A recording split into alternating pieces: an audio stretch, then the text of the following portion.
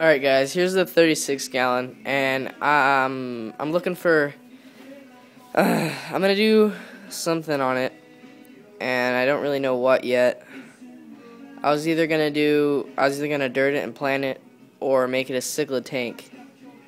And I'm just gonna talk a little about why I would do, one of those, because I mean it's got fake plants in it. One sec, this is moving around. So it's got fake plants in it, as you can see, although it does have some Java fern in there. But, let me see how I can say this. Like, if I'm going to plant it, basically all I just have to do is, it'll take a day, I'll just take out everything, put the fish in a bucket, put the filtered media in a bucket. Cheap, I would get T5s, those are about $40, off aquatrader.com. And then I'd get a plant order from Dustin and call it a day, basically. Or I'd do cichlids, which I'd have to donate all these fish to Petco. And I really don't think I could do that. Because, I mean, I like this fish way too much to just give them away to Petco. That's not really something I do. Really, any of these fish in general.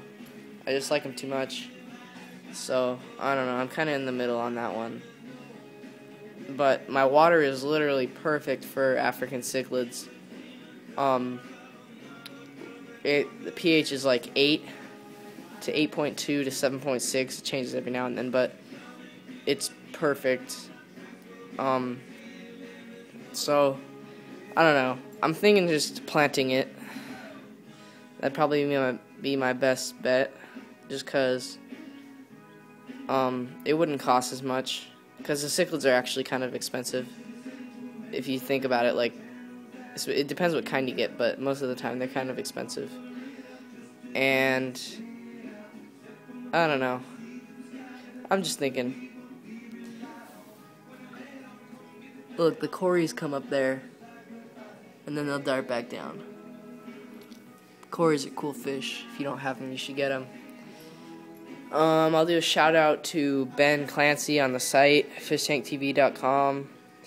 He's got a good YouTube channel, and his YouTube's getting going, and he's uploading a lot of good informational vids like the CO2 and his 20 gallon, and he's good at making vids, so he's got a good channel. Check him out. His channel is DCDude44. So yeah, that's about it. There's the 36 gallon, and I think it'd look amazing planted, to be honest. So I'm probably gonna go that route, and I'll keep the fish, keep everything. Not the plants, obviously, the fake ones. Trash those, and then or maybe sell them on eBay or something like that, and then plant it. Keep the same gravel. So yeah, that's it. Later.